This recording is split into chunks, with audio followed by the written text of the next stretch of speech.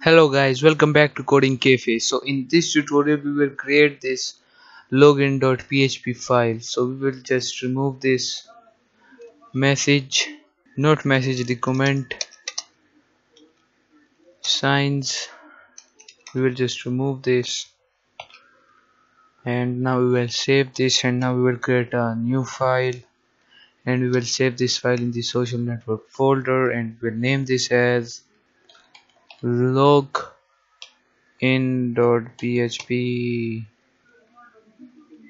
Add a G over here. So now it's login.php and click save. So it is our login.php file. So now we will open up and PHP tags, and over here we will start our session minus underscore start. Okay, what is just happening? So now after the session start, we will just include the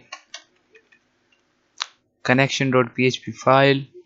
So the connection.php file is in the includes folder. So includes connection.php, and after this we will add an if condition.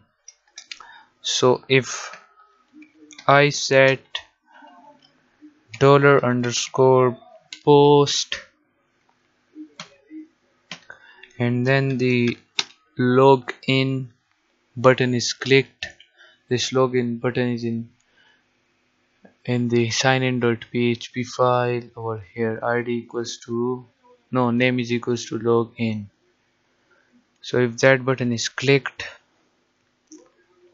so what we will do, we will first take two things, the email and then the password.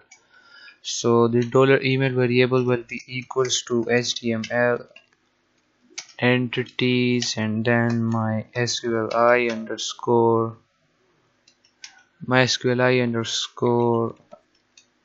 real underscore escape, and then I think it's string, and then a brackets, and then the $connection variable, and then $_post, and then the email input. So now just remove this curly brackets and add a semicolon.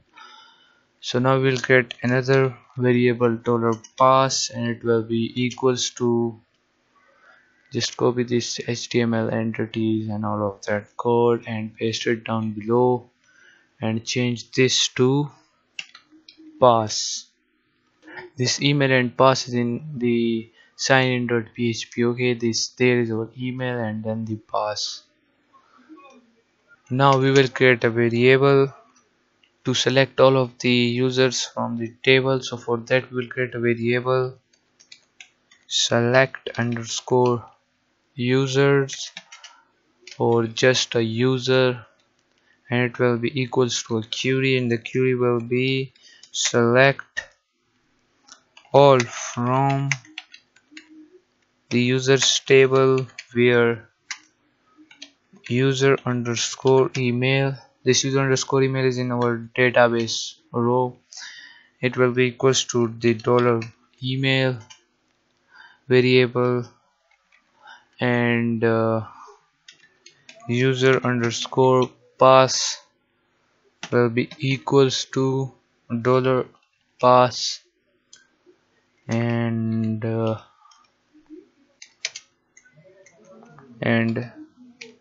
status will be equals to single quotes and then a double quote. Okay, so status will be equals to verified, VERIFIED, and then we will create a variable $query, and we will equal it to the mysqli underscore query, and then we will pass the $connection variable and then the $select underscore user variable. And now we will create a variable check underscore user. Now we will check all of the user, and we will type mysql num underscore rows,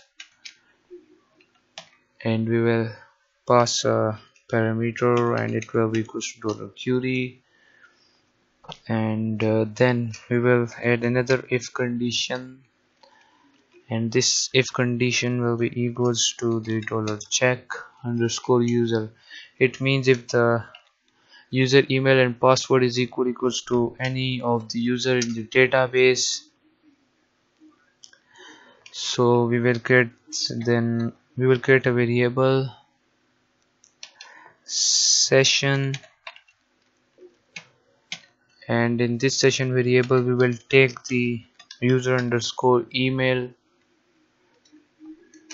which is equals to the $email variable, and then we will echo a script, and inside this script we will type window dot open, and then the home.php. We will create this file in the upcoming videos, okay, so don't worry. And then underscore self, and if it is not equal to any of the user in the database, then we will echo an alert, and this echo will be equals to a script, and over here we will type alert, and single quotes, we will just type your email or password is incorrect. And for testing purpose we will just create this home.php file just to check if it makes the user to log into their account or not. So home.php will be saved in the social network folder, and over here we will just type, or we will open h1 tag and we will type welcome to home. And now let's check this out. So if we refresh our signin.php, what we got, mysql number string on line 30, so we miss an equal sign, so it will be equals to. Now save this and refresh the browser. So now the error is gone, and if I logged in as my account, so if I click login, so wow, it just worked, it just logged me into my account, okay, or redirect me to the home.php file. So now let's just type incorrect details. So if I click on login, your email or password is incorrect. Okay, so guys, our login and our sign up is now just working. So now our sign up and login work is now complete, and in the next videos we will just create the profile, the user's profile page in our social network, so the user can update his profile and discover and see his post and information about him. So in the next videos or the upcoming videos, we will do all of that work. So thank you guys for watching, and subscribe our channel Coding Cafe, and don't forget to press the bell icon.